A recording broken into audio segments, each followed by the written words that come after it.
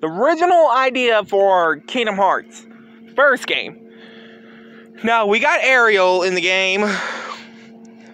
Think Aladdin. Yes, with Final Fantasy characters like Cloud, Sephiroth. And, this too. The original idea for the game that they wanted to add Toy Story characters to it.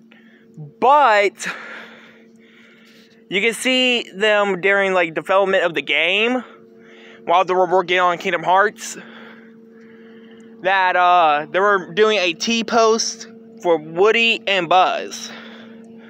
But sadly, they didn't make it in the final cut of the game. Which, I really don't know why they didn't. But,